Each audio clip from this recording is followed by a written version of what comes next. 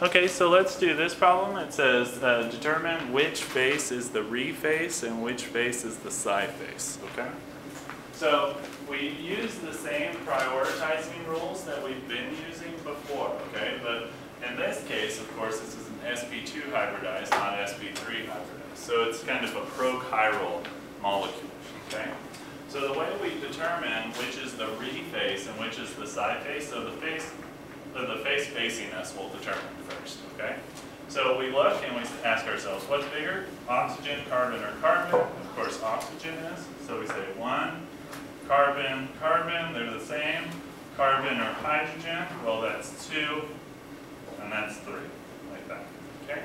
So if we see here, we go like this, right? 1, 2, 3, that's clockwise, okay?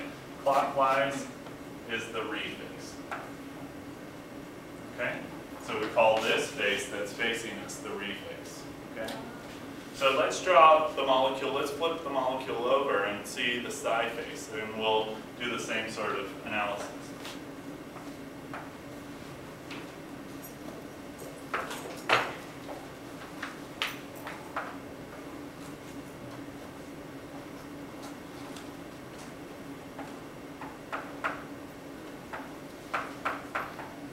Okay, so now we flip the molecule over. We've got 1, 2, 3, like that. Hopefully you see that's going counterclockwise there. So that we call the psi. Okay, make sense? Question on that one? No? Can I kill the video? Yes? Okay, wonderful.